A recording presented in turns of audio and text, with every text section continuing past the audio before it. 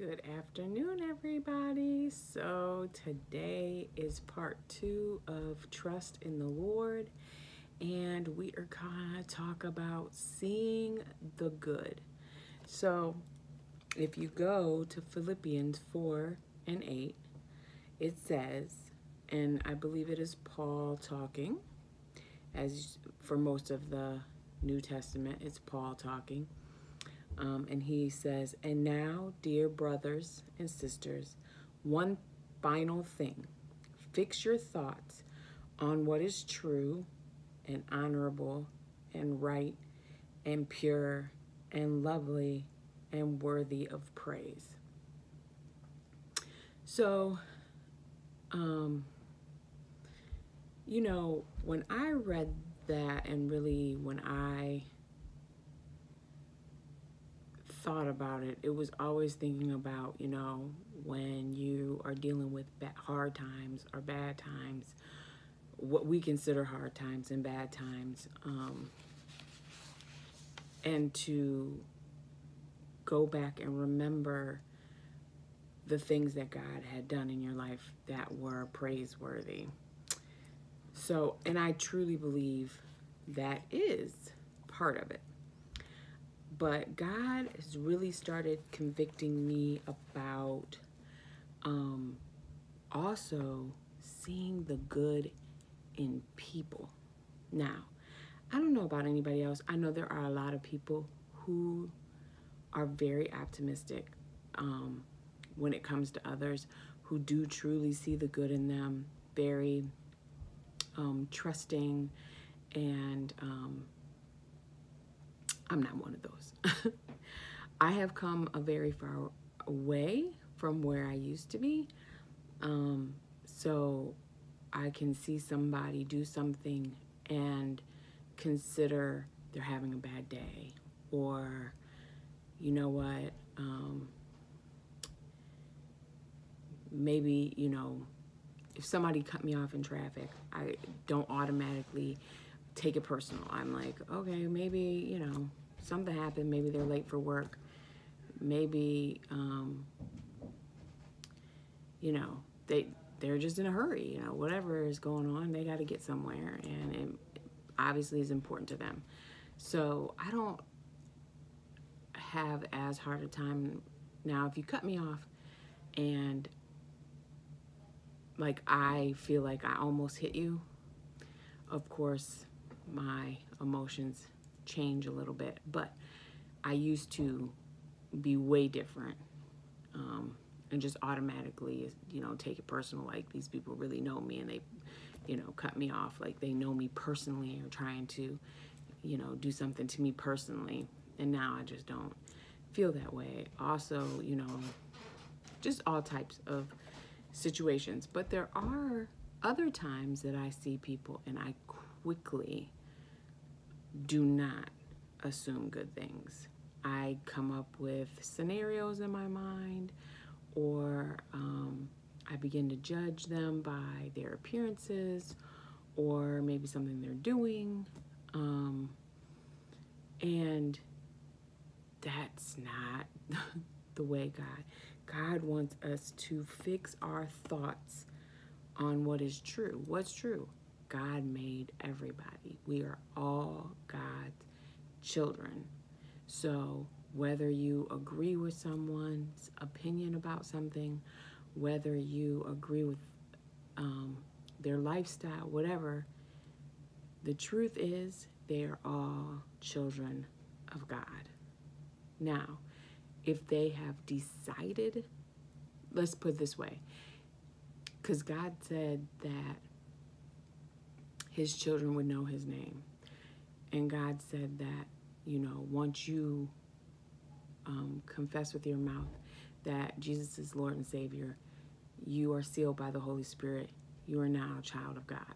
Okay, so there are those who are not his children, but they were definitely made by his hand. They are his creations, and they can choose to be adopted into that family. So we're still supposed to treat them with the worth of God's hands on them. It is not our place to judge them. It is not our place to put them in hell. It's not our place to tell them, when I say tell them how to live their life, I mean in like being judgmental and critical. Excuse me. No, we're supposed to share God's love. We're supposed to have thoughts about people that are true and noble and pure and praiseworthy. So it's not about my comfort. And I don't know how many of you will understand or even feel where I'm coming from on this. But it was definitely something God has been really talking to me about. And that's why we're always not to remember where we came from and remember where God has brought us from in a way of guilt or conviction, but in a way of humility, stating, I can have compassion with who you are because I was that. I have lived that life. I have been there. I have believed the same things that you believe about life, about God, about this world. I have been into, watched, listened to, spoke out of my mouth very worldly things, not knowing how they were affecting me, not knowing how they were affecting other people. And so it is not right, and I am completely out of place to be judgmental. I should be thinking good thoughts. Here's another thing about this, and this is about the trust in God part. We are not to put our trust in humans. God said that. We're humans. Just like I wouldn't, of course, I want to be someone that people can trust with, but I am only human. So there may be times that I don't react the way that someone thinks I should have reacted, and I disappoint them. Or I, come in my flesh, and when you said something, I got,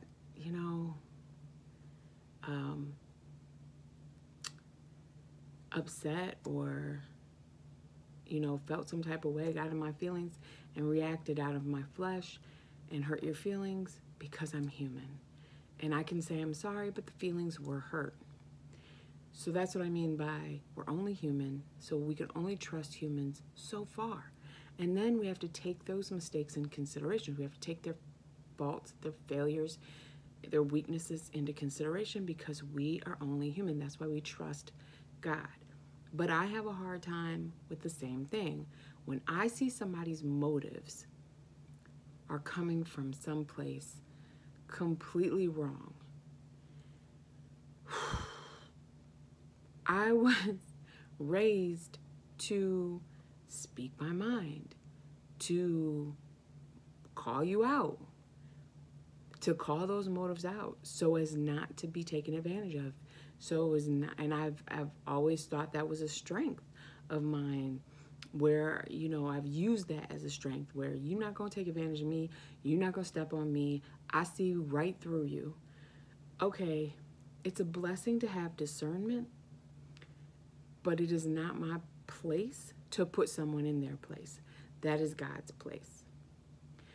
I'm supposed to see the good in that person. So when people have ulterior motives, it could be something spiritual, which if you're going to fight in the spirit, that means you're in prayer. You're not fighting with your words. You're fighting in prayer. It could be that person's own defense mechanisms and coming from a place of pain. Until God reveals that to you, you are supposed to see the good in people. You are supposed to think thoughts that are praiseworthy. God says to be cunning, but also as like a dove. So you're supposed to be able to see it through prayer, through the Holy Spirit revealing things to you, so you can see the motives, but you are supposed to respond in humility. And that, I don't know about anybody else, but that is hard for me, especially if, and this is just something I've recognized lately, especially if it is a male, and I don't know where that stems from. Honestly, no, I do have a harder time when it's like, I have an easier time being combative when it's a male, but I do see it if it's a female, and then I like shy away from them, like, yeah, I don't trust you, so I'm gonna keep my arm's length. Living a life with God is not about comfort. It is a place, living with a life with God is literally being uncomfortable, being vulnerable, being willing to be those things to save souls. So, you know, if I'm with somebody and they may be watching something, seeing something, talking about something that's making me completely uncomfortable, but it could also be an opportunity to hear the voice of God and that person see, okay, I know that this is not where their comfort is, but she's not even moving. She's not even judging me. She's not even offended. Like, she's still loving all on me. Or, you know, she's still, you know, acting like it's nothing. She's not turning her nose up at me because of who I am. And that's God. You know, God lives in us, and we watch all kinds of things that he would not agree with. Our eyes see and take in things that he would not agree with. Our ears take in things that he would not agree with. And I'm not talking about stuff that you just happen to come across. No, I'm just talking about stuff that you choose to look at, you choose to hear, you choose to speak, conversations you choose to have that God would not be pleased with. But guess what? He does not turn his nose up. He does not. Now it is his job to change you. But all of the changing that God has done for me, changing of the music that I listen to, changing of the things that I watch, changing, and there's a whole bunch of changing that still needs to happen right here, but the changing that he has, so I talk different, it has really, truly come because he has just showed me so much mercy and so much love. And I just recognize how he just accepts me as I am and continues to love me no matter how many times I mess up, no many times I fall. He continues to just pour his love on me as long as I am trying, as long as I am spending time with him, going out of my way to seek him. He is meeting me. He is seeking. He is there. He is my strength in those times where I am weak. He is. And so what he is saying to us is, when you come in contact with somebody else, work on not automatically seeing the negative or the bad, because we put up these defenses, especially when we come across someone who may trigger something that we've experienced in our past. And so we automatically put up a defense going, no, I don't. It's one thing to be discerning. It's another thing is, what if God called you to speak a word to somebody who makes you completely uncomfortable? Because there is a trigger there.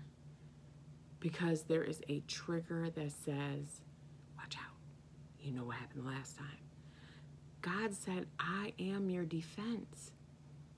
I literally put a wall of protection around you. I'm not going to let nothing happen to you, especially if I have called you to this place, if I've called you to this person, if I've called you, you know, sometimes it's a group or certain type of person, certain individuals who look a certain way. And I'm not talking about racism. That's not what I'm talking about. I'm talking about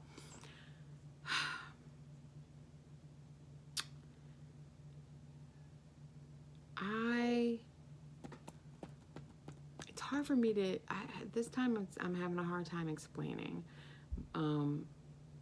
But let's just say you dated a certain type of person who treated you really bad, and maybe they dressed a certain way, wore a certain cologne, walked a certain way. Sometimes there could be people who trigger certain things that we've had relationships, bad relationships, whether it be someone we dated, it could be a group of, maybe you were in school, there was a group of girls who made you feel less than. And so when you come in contact with certain females that remind you of those girls, you shun away from them, or you put up a defense so you don't get close to them. And or maybe it's a group of people at work who come across a certain way. I know I've worked with individuals, and it seems like humans are always in. It seems like no matter where you work, or if you're in an organization, whatever organization, whether it be work, church, it seems like there's always the same types of people.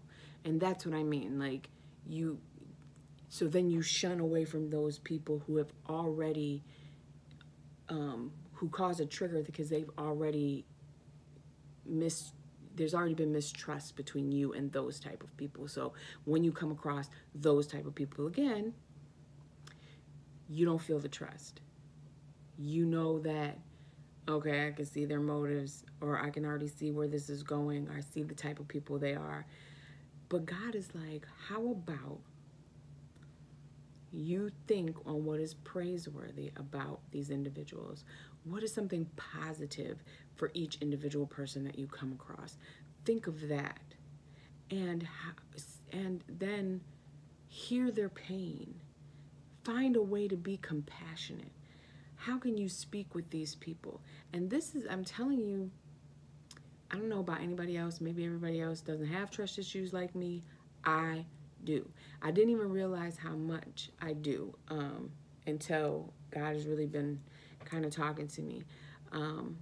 But yeah, I would definitely put up a fence very quickly. I would definitely, and now I used to be quick with my tongue. So that was always good, but I just would be quick with it. I would, woo. And so God humbled me in that way. Like, your opinion isn't always right or accurate, and it's not always appropriate, and it's not in humility at all. So now, instead of speaking, I kind of shy away. And I know that people notice it because I have an outgoing personality. So when I'm not outgoing with them, they can feel and sense, okay, she's creating distance for some reason. And that, in hindsight, is not going to bring them closer to Christ. They're not going to see Christ in me when I shun them. And not even realizing I'm shunning more, it's protective. It's protecting my feelings. I don't want you to take advantage of me. I don't want you to say anything out the way. I don't want to say anything out the way to you. And I don't want you to see any facial expressions that would lead you to know exactly what I'm thinking. But if I line my thoughts up with God, they wouldn't see those facial expressions. If I put my trust in God for these people and why these people, because God is not accidental. He knows exactly what he's doing. So if you've come in contact with someone, it is for a reason. Now, I'm not telling you that every single person you come in contact with, you are to minister to. There are some times where it is a lesson of discernment. But that's why you have to stay and trust in God and where he leads you, what he's trying to tell you about this person. If he needs you to speak life into this person, pray for this person, hear them, be compassionate with them.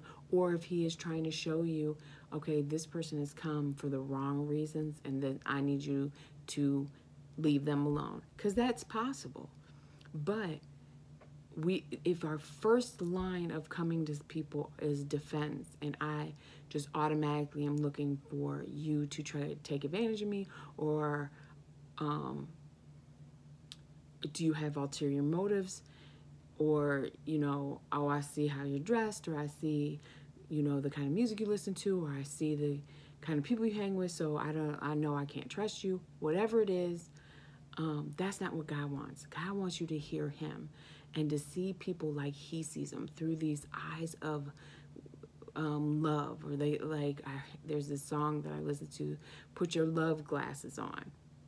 So to see them through God's love and compassion and giving people the benefit of the doubt, oh, that's a difficult one, especially on more than one occasion, to give people the benefit of the doubt numerous times, because it does say, God says, we are to make a way for people's faults. We are supposed to take their weaknesses and faults into consideration. We are supposed to forgive. We are supposed to be loving and compassionate, and let God take care of the rest. Let God take care of the rest. We don't have the power that God has. God has a wonderful power. God is all powerful. And, it is a wonderful thing to see someone saved. And it is even more wonderful to be used to speak life into somebody, especially someone who is not a believer. And so, we really have to work on fixing our thoughts on what is true and honorable, because it is not honorable. Some, the things that we think are not always honorable, even about our loved ones. When we want them so badly to be saved and to know God the way we know them,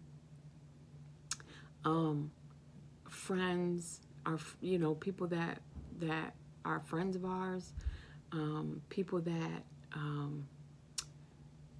just people we really, highly respect in our lives, but know, we really want them to know God the way we know them, want them to know God the way we do, then we have a hard time with their process, with their, with the process that God takes them through. And we're not supposed to, God, we pray to God and let God do all the work. And he will. I mean, he said that we ask anything in Jesus' name that is in his will. His will is to save people. Then, but our thoughts can't be, oh, they're never going to change. Here they go again. Are they calling me about this again? Are they seriously in the same situation? Because how many times have we come to God and said, Lord, I'm sorry. I messed up again. And it's the same thing over and over and over again. He doesn't roll his eyes and go, oh, here they go again. God is like, yes, they are one step closer to being set free of that bondage, because I know, I believe. And that's the honorable thoughts. When we go, look at what God is going to do in their life. God said that he will do immeasurably more than I could ever think or dream. So look, those are honorable thoughts. If you're having thoughts about somebody and if they could read your mind, they would be hurt, those are not honorable thoughts. So we have to really work hard to give those things over to God that are not honorable and say, Lord, forgive me. Because I wouldn't want someone to think that way about me. I want to be forgiven. I want to be shown mercy. I want to see people the way you see them, Lord. I want to trust you fully for each and every day, each and every encounter, God. It is all about bringing you glory and letting people see your love and your grace and your mercy through me. To be able to just love on people so that they're like, I want to know what she has. I want to feel that good all the time. I want to feel that love and embrace that she exudes when I'm around her. What is that? That's God. That's God. Now I can tell you, Lord, I have to work. This is preaching to me more than it's preaching to you. But I hope you understand this word. I hope you can this trust series will begin to really speak and change us, because I would really like to see believers seen different. You know, I would like the world to see believers differently, where they're like, yeah, people who believe in Jesus Christ are so sweet and loving and compassionate and merciful. Oh my goodness, that's the way God wants us to be seen. And it's just so terrible, the bad rap that we get, because people are so judgmental and critical, and you know, even to other believers. You know, we really need to work on that. We really need to show the world the real Jesus, not us. The world shouldn't see us. The world needs to see Jesus. And Lord, forgive us for not being the billboard that you would like us to be, for not showing your name the way it should be seen. Lord, Father God, help us to do better. In the precious name of Jesus, I plead the blood of Jesus over you and myself, that he will protect us as always and deliver us from our pride, that we may have good, true, honorable, pure, lovely thoughts about his children and about every creation that he has made. In Jesus' name I pray this for you and for myself. Amen. As always, I love you. God loves you. Have a wonderful day.